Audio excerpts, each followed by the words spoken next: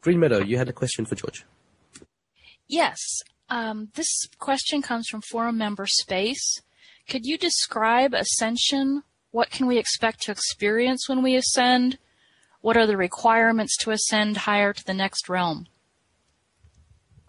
Yeah, okay. The Ascension process is, okay, it happens in stages. We're already in it.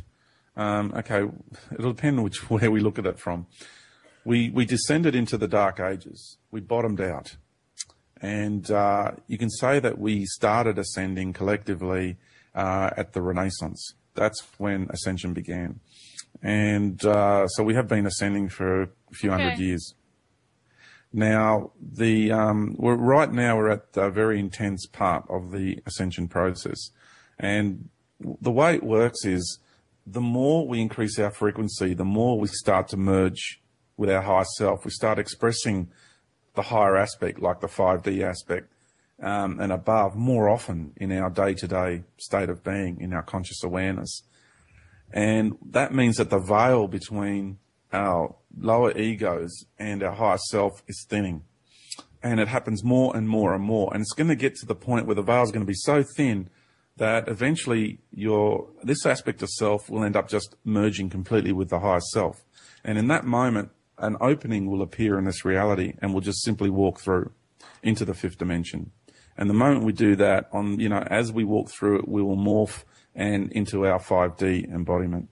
And that's how I understand the process. And those openings will start occurring towards about the end of this year, which I feel is around the time of what Cullinan says is the ending of the Mayan calendar. And so from about the 28th of October and onwards, I don't know the exact places because it's up to the individual soul journey how this occurs. And they will happen all the way through till the 21st of December 2012. People going through those openings finishes on the 21st of December 2012. So you've got roughly about a year or so. And so not everybody goes through at the same time. We're all on our individual journeys. So there'll be some, I might not go through till the end of 2012. I don't know yet when it'll be for me. I'd like to think I'm going through sometime in the next 12 months. So that's my feelings.